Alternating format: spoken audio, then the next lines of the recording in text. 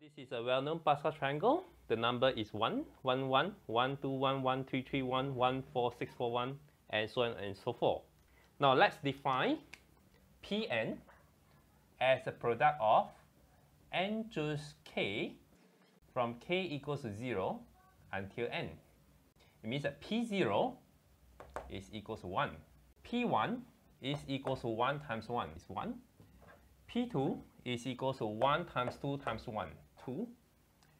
P3 is 1, 3, 3, 1, that is 9. And P4 is the product of this, that is 96. And P5 is equals to 2500. So as you can see, the sequence Pn is increasing, and we say that it increased exponentially. We use the word exponential. When we read between the lines, or in this case, we calculate between the line, then we will find something that is interesting. By defining Pn as such, we want to show that the limit of Pn minus 1, Pn plus 1 over Pn squared, when n is big enough, it is equal to E.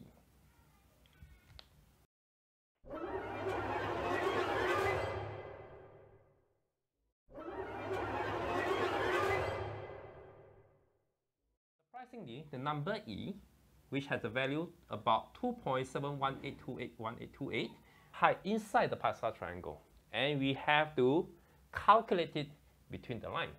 I'll provide two different methods to get the answer. So we know that Pn, it will be equal to n0, n1, n2, all the way to nn.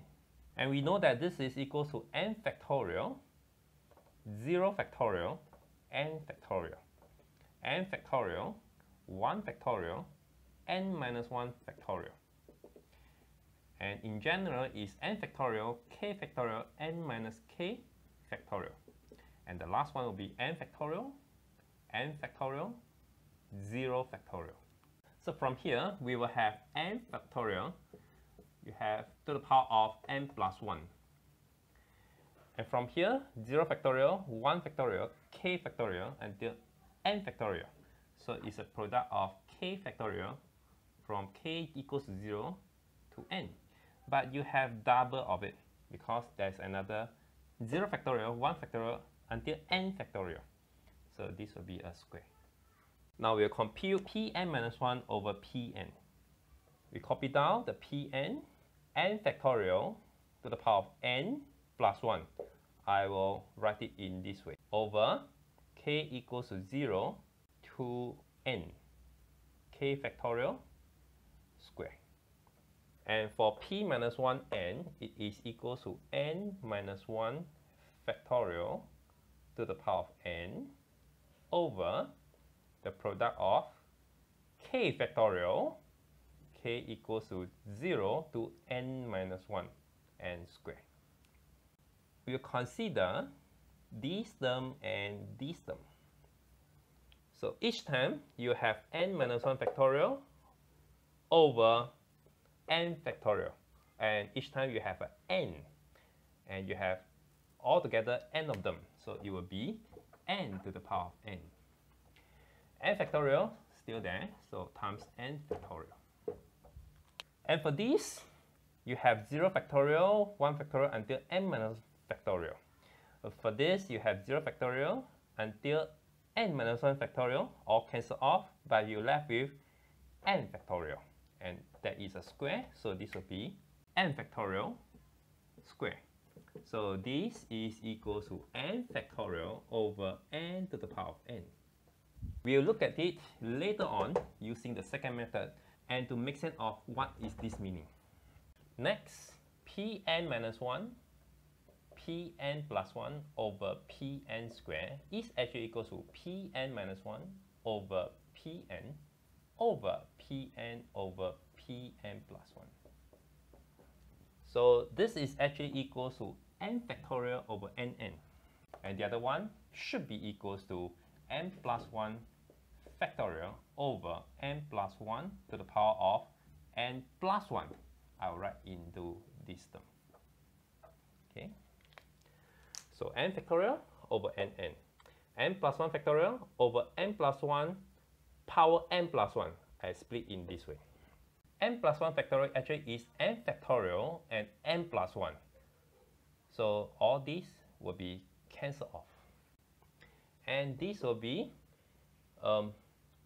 n plus 1 power n over nn. That is 1 plus 1 over n to the power of n. This term is actually equal to 1 plus 1 over n to the power of n. When n is big enough, that is equal to e by definition. And hence, we have proved that this is correct. Shall look at some small value to see that this is correct.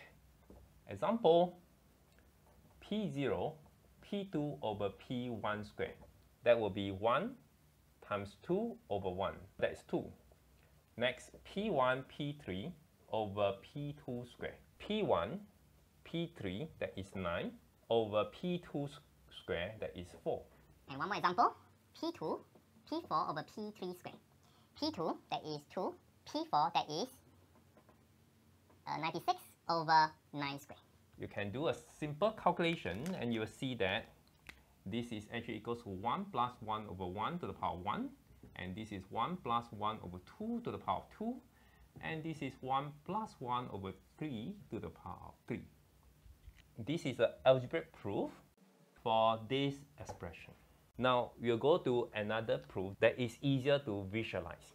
If you still remember, what we have just now for Pn minus 1 over Pn, that will be equals to n factorial to the power of n power n.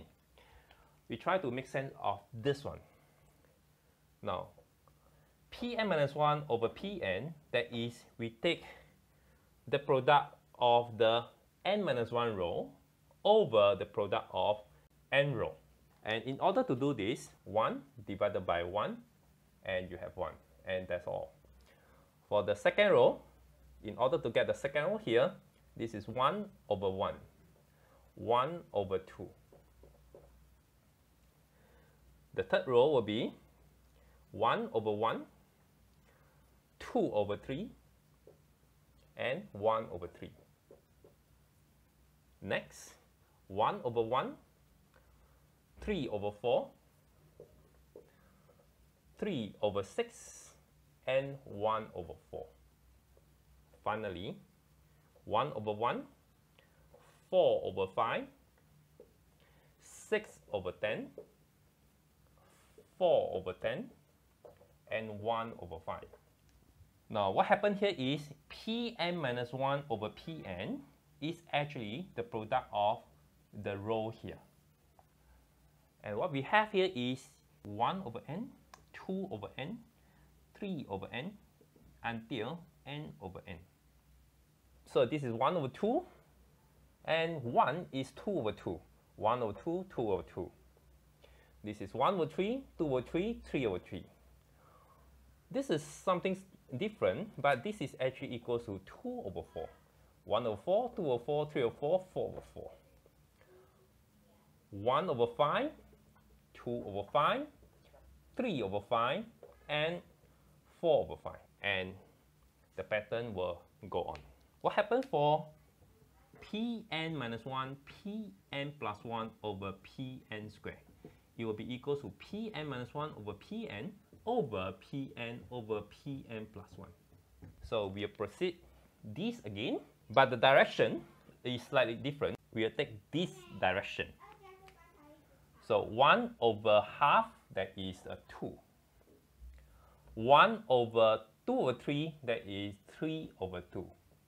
1 over 2 over 1 over 3, that is 3 over 2. This is 1 over 3 over 4, that is 4 over 3. 2 over 3 over 2 over 4, that is 4 over 3. 1 over 3 over 1 over 4, that is 4 over 3. Likewise, this will be 5 over 4, 5 over 4, 5 over 4, 5 over 4. And if still remember, this is actually equal to 1 plus 1 over n to the power of n. It means that each of the term is the same and it is equal to n plus 1 over n, right? So, and we know that the limit of 1 plus 1 over n to the power of n, when n is big enough, it is defined as e. Therefore, we prove that the limit of Pn minus 1, Pn plus 1 over Pn squared, when n is big enough, is equals to e. In upcoming video, I'll show you another result that is something related to e again. That's all for today's lesson. See you again. Bye-bye.